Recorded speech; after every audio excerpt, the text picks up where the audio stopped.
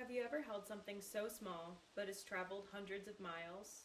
Something that looks so simple, yet the process of creation so precise? Or perhaps an object that has been on this earth for hundreds of years and still looks untouched? When I was about a young teenager, my family and I went on a beach vacation to Florida, and it wasn't until I picked up a tiny, innocent shell that I realized we are the small ones. I've always been intrigued by the ocean since I was a toddler. The thought of being able to roll around in the sand till my hair cakes up, swim and splash till my fingers turn to raisins, made me sure to stay on my best behavior. It wasn't until I was about 16 when I realized just how truly special the ocean was. Everything seemed so big to me back then. Being a sophomore in high school felt like the hardest job in the world. You had to look good, keep up with the right crowd, get good grades, make people happy. The list could go on. They all seemed to take up all the space in the universe and cause so much unnecessary stress or anxiety, and sometimes even both. Back then, when I thought about life, I always thought that we humans were the ones on top. I had to get knocked down this pedestal I was on where everything revolved around us, because in reality, we are but a small piece to this giant picture. On a vacation to the beaches of Florida, I stood still staring into the face of the sea, a simple, large body of water that housed many kinds of animals, stories, and magic.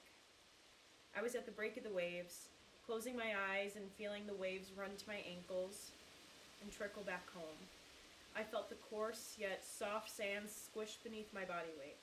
Then I picked up a shell, a small, intricate, maroon and white designed scallop shell that looked straight out of a painting. The dark red color is what caught my eye first as it was rifting between the waves. Coarse on the outside with hard and defined ridges, yet so smooth and silky on the back as if it was freshly polished. From there, I started to think about all the different possibilities. How far could the shell have traveled? Who else found and admired the shell? What creatures walked upon it, swam with it, or pushed it out of its way?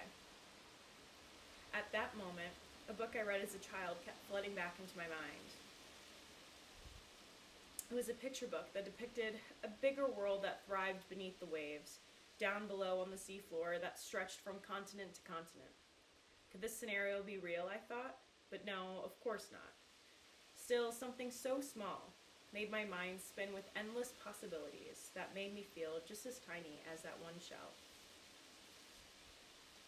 In that moment, I realized just how minuscule all my problems were. That in the present, my anxieties, my fears, though they may seem all-consuming, they are just as tiny as this one shell. They get swept onto shore, stay for a while, until the sea takes it back. From then on, I did my best not to compress my emotions, but to instead take a step back and know that it won't last a while. The feelings, though they may seem big at the time, and things may not be going the way that I intended, the problem will always go away with time. Looking out into that large, never-ending sea with its tiny maroon shell in my hand brought me back to earth.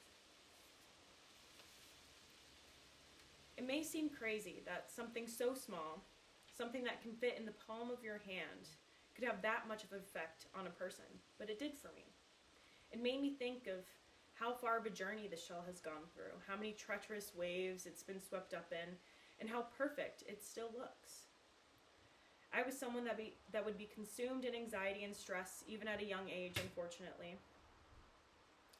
And seeing this reassures me that even though my problems may seem big now, the sea will settle and all will be well.